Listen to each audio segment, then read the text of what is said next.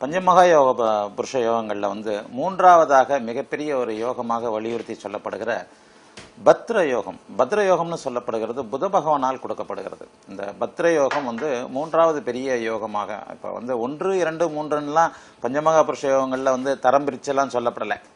ஒரு 5 மிகப்பெரிய யோகங்கள், 5ம் சமமானவை, 5ம் தத்தம் மனிதனை வந்து ஒரு தான் இருக்கின்ற ஒரு துறையில வந்து ஒரு மிக பெரியவனாக மகாபுருஷனாக ஆக்கக்கூடிய ஒரு யோகம்னு தான் சொல்லப்பட்டது. அதுல நம்ம வரிசைப்படுத்தியபடி மூன்றாவதான பத்ர யோகம் எனப்படுகிற புத பகவான் தர்ற யோகத்தை பத்தி இப்ப கொஞ்சம் விளக்கி சொல்றேன். பொதுவாகவே புதன் தான் பேச்சுக்கு அதிபதியான ஒரு கிரகம். ஒருவர் நன்றாக பேசுகிறார், ஒருவர் இனிமையாக பேசுகிறார், ஒருவர் வந்து நகைச்சுவையாக பேசுகிறார், ஒருவர் பேசுறதை கேட்டுக்கிட்டே இருக்கணும் போல தெரியுது. இப்போ வந்து இளைஞர்கள் பேசுவது விதிவிலக்கு, அதுவும் முக்கியமாக காதல் பருவத்தில் பேசுறது விதிவிலக்கு. அதை தவிர்த்து இந்த நன்றாக எப்பொழுதும் கேட்டுக்கொண்டே இருக்க வேண்டும் போல இருக்கின்ற ஒரு நல்ல பேச்சை கொண்டவர் வந்து புதனுடைய காரகத்துவங்கள் மேலோங்கிய நிலைமையில புதன் அவருடைய ஜாதகத்தில் வலுப்பெற்றவராக இருப்பார். பேச்சு, சிந்தனை, புத்திசாலித்தனம், அந்த புதனையே நாங்கள் வந்து புத்திக்காரகன் அப்படின்னு தான் சொல்றோம், அறிவுக்கு காரகன். எவர் ஒருவருடைய ஜாதகத்துல புதன் வந்து வலுவாக இருக்கிறாரோ அவர் வந்து எவருடைய தயவும் இன்றி தன்னுடைய திறமையால தானே தன் கையை ஊன்றி முன்னேறி எந்திரிச்சிடறாருன்னு சொல்றோம் இல்லையா. தன்னுடைய கையை தானே ஊன்றி எவருடைய உதவியின்றி எழுந்திருத்து தன்னுடைய வாழ்க்கையில் மிகப்பெரிய ஒரு நல்ல வளமையான ஒரு நிலைமையை வந்து கண்டிப்பாக புதன் அடைய வைப்பார். ஆகவே எவர் கெட்டாலும் அது அறிவுக்கு காரணமான ஒரு கிரகம். எவர் ஒருவர் வந்து எந்த ஒரு கிரகம் ஜாதகத்தில் வலுவிழந்து இருந்தாலும் புதன் மட்டும் கொஞ்சம் நல்ல விதமாக இருந்தால் தானே தன்னுடைய முயற்சியாலும் தன்னுடைய அறிவு திறமையாலும் தன்னுடைய புத்திசாலித்தனத்தாலும் ஒருவர் வந்து வாழ்க்கையில் மிக மேலான ஒரு நிலைமைக்கு அடைவார். இந்த வலிமையாக இருக்கிறது அப்படின்றது எப்படி சொல்றோம்? புதன் வந்து ஆட்சி உச்சம்.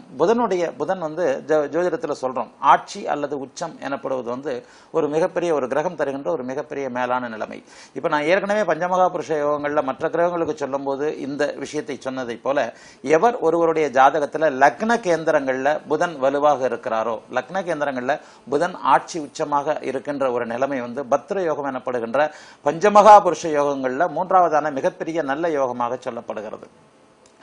இந்த லக்ன கேந்திரங்கள்னு சொன்னேன் இல்லையா. அப்ப லக்னம் வலுவிழந்து ராசி முன்னின்று எடுத்து செல்லும் ஜாதகங்கள்ல ராசிக்கு சந்திரனுக்கு கேந்திரங்கள்ல புதன் இந்த மாதிரி ஆட்சி உச்சமாக இருக்கும் போதும் இது வந்து பத்ர யோகத்தை வேலை செய்யும், பத்ர யோகத்துடைய பலனை தரும். ஆக ஒருவருடைய ஜாதகத்துல எப்பெல்லாம் புதன் ஆட்சி உச்சமா கேந்திரங்கள்ல இருக்கிறாரோ அப்ப அவர் வந்து கொஞ்சம் புத்திசாலித்தனமான ஒரு நல்ல அறிவாற்றல் மிக்கவராக, முக்கியமாக எதையும் கிரகித்துக் கொள்ளும் ஆற்றல் உள்ளவராக இருப்பார். ஒருத்தர் வந்து அப்சர்வேஷன் என்று சொல்லப்படக்கூடிய மிகப்பெரிய கிரகிக்கும் ஆற்றல், நீ என்ன பேசுறார், என்ன நடக்குது, தன்னை சுற்றி என்ன நடக்கிறது. அதாவது புதன் வலுப்பெற்றவர்கள் கண்களையும் காதுகளையும் எப்போதும் திறந்து வைத்துக் கொண்டே இருப்பார்கள் அப்படின்னு நான் எழுதியிருக்கிறேன். புதன் வலுப்பெற்றவர்கள் வந்து இந்த ரூம்ல இருந்துகிட்டே அடுத்த ரூம்ல என்ன நடக்குது, தன்னை சுற்றி பேசிக்கொண்டே தன்னை சுற்றி இருப்பதுல ஒரு அதிகமான சில பேரை பார்த்தீங்கன்னா நம்ம கிட்ட தான் பேசிக்கிட்டு இருக்கிற மாதிரி இருக்கும். ஆனா தன்னை அறியாமலே தன்னை சுற்றி நடப்பவர்களையும் கிரகித்துக் கொண்டு என்ன நடக்குது என்று தன்னை அறியாம உள்வாங்கி கொண்டு இருப்பார்கள். இன்னும் சில பேர் பொது மேடையில் இந்த அஷ்டவாதினிலாம் சொல்லுவோம், தசாவதானி, அதாவது ஒரே நேரத்தில் 10 செயல்களை செய்பவர், ஒரே நேரத்தில் 100 செயல்களை செய்பவர்கள் இப்படிலாம் இருக்கிறாங்க. அந்த ஒரே நேரத்தில் ஏகப்பட்ட விஷயங்களை தோள் மேல் சுமந்து கொண்டு அவை அனைத்தையும் சக்சஸ்ஃபுல்லாக செய்கின்ற ஒருவர் வந்து புதன் வலுப்பெற்றவராக இருப்பார். ஆக புதனுக்குள்ள இன்னொரு தனி சிறப்பு என்னன்னா, ஒவ்வொரு கிரகமும் ஆட்சி உச்சம் என்று தனித்தனி வீடுகள்ல ஒரு 3 வீடுகள்ல ஒரு கிரகம் 2 வீடுகளில் ஆட்சி பெறும் அல்லது ஒரே ஒரு வீட்டில் ஆட்சி பெறும். 2 வீட்டில் ஆட்சி பெறுகின்ற கிரகம் இன்னொரு வீட்டில் உச்சம் பெறும். ஆக ஒரு 3 இடங்கள்ல வந்து வலிமையான ஒரு அமைப்புகள்ல இருக்கும். ஆனால் புதன் வந்து ஒரு அரிதான கிரகம். புதன் வந்து ஏன் அரிதான கிரகம்ன்றதையும் போன வாரம் சொன்னேன். அதாவது நம்மள எல்லாரும் புத்திசாலி கிடையாது. இதை ஏன் சொல்ல வரேன்னா, பஞ்சமகா புருஷ யோகங்கள் நிச்சயமாக 12 லக்னங்கள்ல 8 லக்னக்காரர்களுக்கு கண்டிப்பாக கிடைக்கப்பெறும். ஆனா புதன் மட்டுமே 4 லக்னங்களுக்கு மட்டும், அதாவது பத்ர யோகம் கிடைக்கிறவங்க உலகத்துல ரொம்ப குறைவானவர்கள் தான். பத்ர யோகம் மிக அரிதாக 12 லக்னங்களில் பிறப்பவர்களுக்கும் வெறும் 4 லக்னங்களுக்கு மட்டும்தான் புத பகவானால் அருளப்படுகிறது. அதற்கு காரணம் என்னவெனில், நம்மில் மிகச்சிலர் மட்டும்தான் புத்திசாலியா இருக்கிறோம். லெஜண்ட், முன்னோடிகள், ஒரு வாழ்க்கையை முன்னெடுத்து செல்பவர்கள், ஒரு சமுதாயத்தை திசை திருப்பவர்கள் எல்லாருமே அறிவாளிகளாகத்தான், ஏதோ ஒரு விதத்தில் அறிவாளிகளாகத்தான் இருந்திருப்பார்கள். இந்த அறிவு என்பது பூர்வ ஜென்ம கர்மாவின்படி, சென்ற பிறவியில் நீ செய்த பாவ புண்ணியத்தின்படி தான் உனக்கு இந்த ஜென்மத்துல கொடுக்கப்படுகிறது அப்படின்றதுதான் ஜோதிடத்துடைய ஒரு தாத்பரியம். ஆக அறிவு என்பது அனைவருக்குமே கொடுக்கப்படுவதில்லை. உதாரணமாக சொல்ல போனால் நம்மில் அனைவருமே அறிவாளிகள் இல்லை. அப்ப அறிவாளிகள் எனப்படுபவர்கள் சமூகத்தில் தனித்து தெரிபவர்களாக இருக்கிறார்கள், ஒரு சமுதாயத்தை முன்னெடுத்து செல்பவர்களாக இருக்கிறார்கள். ஆகவே அறிவு என்பது குறைவானவர்களுக்கு அருளப்படுகிறது என்ற காரணத்தினால்தான் பத்ர யோகம் 4 லக்கணங்களுக்கு மட்டும்தான், உபய லக்கணங்களுக்கு மட்டும்தான் பத்ர யோகம் தரப்படும். உபயலக்கணத்தில் பிறந்தவர்களுக்கு மட்டும்தான் வந்து, அதுக்காக உபயலக்கணத்தில் பிறந்தவர்கள் தான் புத்திசாலிகள் என்பது இல்லை. பொதுவே உபயலக்கணங்களுக்கு பிறந்தவங்களுக்கு மட்டுமே புதன் வந்து கொஞ்சம் நல்ல வலுவான ஆட்சி உச்சங்கள் அப்படின்ற ஒரு நிலைமையில வருவார். உதாரணமாக உபயலக்கணம் என்னவென்றால் தனுசு, மீனம், மிதுனம், கன்னி, இந்த 4 லக்கணங்களில் பிறந்தவர்களுக்கு மட்டும்தான் பத்ர யோகம் நல்ல வலுவான ஒரு அமைப்பில் இருக்கும். இந்த 4 லக்கணங்களில் பிறந்து அந்த லக்னாதிபதி கொஞ்சம் வலுவில்லாத ஒரு அமைப்பில் வந்து ராசி அதிபதி வலு பெற்றால், தனுசு மீனம் போன்ற ராசி அதிபதி வலு பெற்றால் அந்த தனுசு மீன ராசிக்காரர்களுக்கும் மிதுன ராசிக்காரர்களுக்கும் வலுவான ஒரு அமைப்பு பத்ர யோகம் செய்யும். ஆக பத்ர யோகம் என்ன ஒன்று தரும்? இந்த பஞ்சமகா புருஷ யோகங்களில் புதன் வந்து கேந்திரங்களில் வலுப்பெறுவது பத்ர யோகம்னு சொல்லப்படுகிறது. அப்போ இந்த பத்ர யோகம் என்ன விதமான பலன்களை செய்யும்? புதனுடைய காரகத்துவங்கள், எந்த ஒரு யோகமும் அதனுடைய தசையில தான் வேலை செய்யும் அப்படின்றத நான் அடிக்கடி வலியுறுத்தி சொல்லியிருக்கிறேன். விண் தொலைக்காட்சி நிகழ்ச்சிகள் அடிக்கடி இதை சொல்லுறேன். அப்ப இந்த பத்ர யோகம் புதனுடைய திசையில வேலை செய்யும். எந்த ஒரு யோகமா இருந்தாலும் அந்த கிரகத்தினுடைய திசை வந்தால் தான் அந்த யோகம் முழுமையான ஒரு பலன்களை தர முடியும். ஆக பத்ரமகா யோகம் அப்படின்னு சொல்லப்படுகிற பஞ்சமகா புருஷ யோகங்கள்ல புத பகவானால் தரப்படுகின்ற இந்த பத்ர யோகம் புதன் திசையில, அதாவது 4 லக்கணங்களான தனுசு, மீனம், மிதுனம், கன்னி, இந்த 4 லக்கணக்காரர்களுக்கு புத பகவான் ஆட்சி அல்லது உச்சம் எனப்படுகின்ற ஒரு நிலைமையில இருக்கும்போது மிகப்பெரிய யோகங்களை செய்வார். இந்த 4 லக்னக்காரர்களுக்கு மட்டும் அவர் வந்து ஒரு நல்ல ஒரு அமைப்புல இருக்கும்போது ஒரு புத்திசாலித்தனத்தால இவர்கள் இப்ப நான் சொன்ன 4 லக்னக்காரர்கள்ல புதன் வந்து வலுவாக இருக்கின்ற ஒரு அமைப்புல பாத்தீங்கன்னா அவர்கள் நல்ல படிப்பாளிகளாக, ஒரு நிபுணத்துவம் உள்ளவர்களாக, புதனே வந்து நிபுணன்னு தான் நாங்க சொல்றோம்.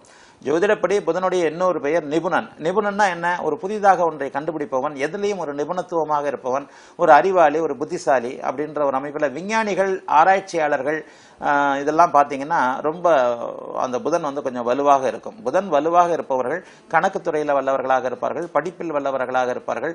கம்ப்யூட்டர் எனப்படுகின்ற இந்த சாஃப்ட்வேர் துறையை வந்து புதனுக்கானது. ஜோதிடம், சாஸ்திரம், இப்ப ஜோதிடர்களுக்கு புதன் அருள் கண்டிப்பாக வேண்டும்.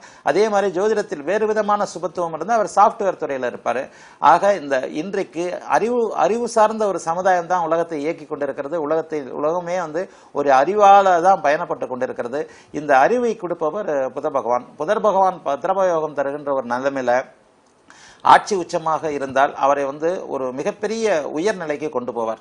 எப்பவுமே வந்து புதன் வந்து ஒரு தனித்துவமான ஒரு கிரகம். இந்த புதன் தனித்துவமான ஒரு கிரகம், இரட்டை நிலை உள்ள கிரகம்னு நாங்க சொல்றோம். அதாவது 2 வேறு விதமான நிலைகளையும் புத பகவான் கொடுப்பார். உதாரணமாக அறிவு சார்ந்தவர், அறிவாளின்னு நான் வந்து புதனை சொல்லுகின்ற அதே நேரத்தில் அந்த புதனுடைய இன்னொரு குணம் என்னன்னா எதிலும் முழுமை இல்லாத ஒரு தன்மையை கொடுப்பது. அதாவது புதன் வலுப்பெற்றவர்கள் என்ன பண்ணுவார்கள்னா அனைத்தையும் தெரிந்து கொள்ள வேண்டும் என்கின்ற ஒரு ஆர்வத்துல எல்லாவற்றையும் தெரிந்து வைத்திருப்பார்களே தவிர எல்லாவற்றிலும் அறகுறையாகவும் இருப்பாங்க. அதாவது முழுமை இல்லாமல் இருப்பார்கள்.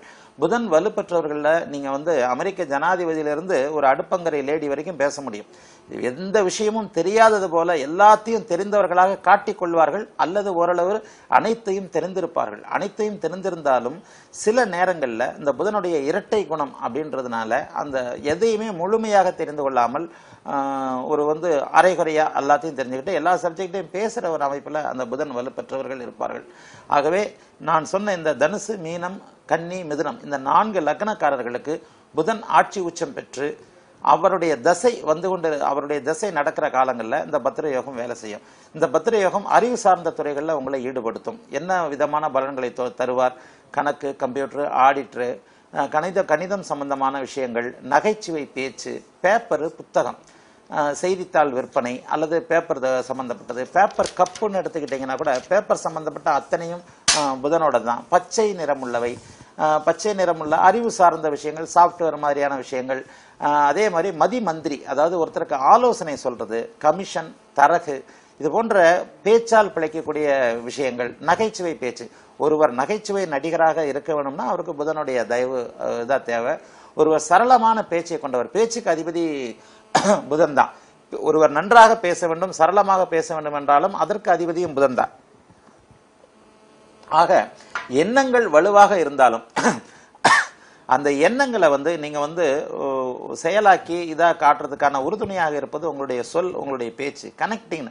ஒருவருடைய மொழித்திறமைன்னு சொல்லுவோம். ஆளுமை, மொழித்திறமை, தான் என்ன சொல்ல வருகிறார், எழுத்து, தான் என்ன சொல்ல வருகிறாம் அப்படின்றத எழுத்துல வடிக்கிற திறமை, கவிஞர், எழுத்தாள் பிழைப்பவர், இவங்க எல்லாமே புதன் சம்பந்தப்பட்டவர்கள். இவர்கள் எல்லோருக்குமே ஜோதிடர், இவர்கள் எல்லாருக்குமே புதன் மிகச்சிறந்த ஒரு வலுவான ஒரு நிலைமையில இருக்கும். ஆக பத்ரயோகம் மற்ற லக்னக்காரர்களுக்கு அந்த பத்ரயோகம் வேலை செய்யாதா அப்படின்னு கேட்டீங்கன்னா, நான் சொன்ன மற்ற லக்னங்கள்ல பிறந்திருந்தாலும் இந்த ராசியாக இருக்கிற பட்சத்துல, அந்த லக்னாதிபதியை விட ராசிநாதன் வலுவாக இருக்கின்ற பட்சத்துல இந்த ராசியில் பிறந்தவர்களுக்கும் பத்ரயோகம் வலுப்பெறும். அதே நேரத்தில் நான் இன்னும் ஒன்றையும் முக்கியமாக சொல்லியாக வேண்டும். இந்த பத்ரயோகத்திலே பாதகாதிபதி அப்படின்ற ஒரு அமைப்பு இருக்கு. அதாவது தனுசு லக்னத்துக்கும் மீன லக்னத்துக்கும் அவர் தனுசு லக்னத்திற்கும் மீன லக்னத்துக்கும் அவர் 7ஆம் இடங்கள்ல ஆட்சி உச்சமாக அமைகின்ற ஒரு அமைப்புல அவர் பாதகாதிபதி என்கின்ற ஒரு நிலைமை வருவார். ஜோதிடமே விதி விலக்கு அப்படின்ற ஒரு நிலைமைக்கு உள்பட்டதுதான். ஆக சில நேரங்களில் தனித்து தான் இருக்கும்போது பாதகத்தையும் செய்வார். ஒரு தனுசு லக்கணத்திற்கு 7ஆம் இடத்துல அவர் ஆட்சியாகவோ, மீன லக்கணத்திற்கு அவர் 7ஆம் இடத்துல உச்சமாகவோ இருக்கும்போது அனைத்தையும் கொடுத்து இந்த தன்னுடைய 7ஆம் இட அதிபதி காரகத்துவமான ஆதிபத்தியமான நண்பர்கள், மனைவி, பங்குதாரர்கள் இவர்களின் மூலம் சில பாதகங்களையும் செய்வார். ஒரே கிரகம் எல்லா நல்லதையும் செய்தறதில்ல, அதே கிரகம் அனைத்து தீமைகளையும் செய்யறதில்ல. வாழ்க்கையே இன்பமும் துன்பமும் கலந்ததுதான் வாழ்க்கை அப்படின்ற நிலைமையில புதன் சில நிலைகளில் ஒரு அதிக சுபத்துவமாகின்ற நிலைமைகளில் ஒரு மிகச்சிறந்த நல்ல யோகங்களையும் செய்வார். பாதகத்தன்மை மேலோங்கும் போது சில சாதகமற்ற பலன்களையும் செய்வார். அதே போல இந்த லக்னங்களுக்கு, தனுசு மீன லக்னங்களுக்கு அவர் குறிப்பா மீன லக்னத்துக்கு 6 கூடிய புதனோட சேர்ந்தா பத்ர யோகத்துடைய அளவுகள் குறையும். எப்போதுமே புதன் சூரியனுடையும் சுக்கிரனுடையும் சேர்ந்து இருக்கின்ற ஒரு கிரகம். ஒரு பெரும்பாலானவருடைய ஜாதகத்துல பாத்தீங்கன்னா முக்கூட்டு கிரகங்கள்னு நாங்க சொல்லுவோம். இந்த முக்கூட்டு கிரகங்கள்னு சொல்லப்படக்கூடிய சூரியன், புதன், சுக்கிரன் மூன்றும் அப்படியே ஒரே ஒரு முன் பின்னாகவோ இணைந்தே தான் பயணப்பட்டு கொண்டிருக்கும். அதனுடைய காரணம் என்னன்னா, சூரியனுக்கு பக்கத்தில் இருக்கிற முதல் கிரகம் புதன், அடுத்த கிரகம் சுக்கிரன், மூன்றாவதான கிரகம் நம்ம பூமி. அப்ப நம்ம பூமியிலிருந்து பார்க்கும் பொழுது சூரியனுக்கு அருகில் இருக்கிற புதனையும் அடுத்ததாக இருக்கின்ற சுக்கிரனையும் நாம் சேர்ந்தாற் போல பார்க்க முடியும். நமக்கு பின்னால செவ்வாய், குரு, சனி போன்ற கிரகங்கள் இருக்கின்றன. ஆக இந்த நமக்கு நேரே சூரியன் இருக்கிறது, நமக்கு பின்னால் செவ்வாய், குரு போன்ற கிரகங்கள் இருக்கிறது. அப்படின்ற நிலைமையில இங்கிருந்து நாம் சூரியனை பார்க்கும்போது சூரியனுக்கு அருகில் இருக்கின்ற புதனும் சுக்கிரனும் சேர்ந்தே நமக்கு தெரிவார்கள். பார்வை கோணத்தின்படிதான் ஜோதிடம். ஜோதிடத்துடைய மைய கருத்தே பூமி மைய கோட்பாடுன்னு தான் சொல்லுவோம். அப்ப அந்த கோட்பாட்டின்படி நாம் இங்கிருந்து பார்க்கின்ற ஒரு நிலைதான் ஜோதிடம் அப்படின்ற கிரக நிலையை வைத்துத்தான் நம்முடைய ஜோதிடம் சொல்லப்படுகிறது.